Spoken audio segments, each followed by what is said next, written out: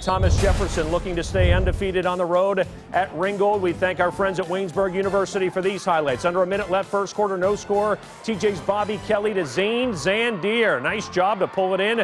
32 yards to the Rams 43. Next play, Kelly to John Muehlbauer. 40 yards down to the 3. And on the very next play, it's Quentin Hill with one of his 5 touchdowns on the night. Caps off a 3-play, 85-yard drive for the Jaguars, who take a 7-0 lead. This now the ensuing kickoff, so where you go back to back to back.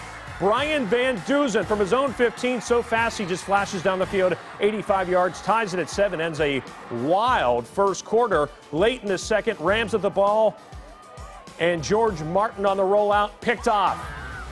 Garrett Fairman returning it into Rams territory, and then the final play before the half, Kelly to Jake Giegerich, 15 yards, 14-7 Jaguars at the half. They blow it wide open in the second half as they pile up nearly 600 yards on the night. TJ wins big, 55-14.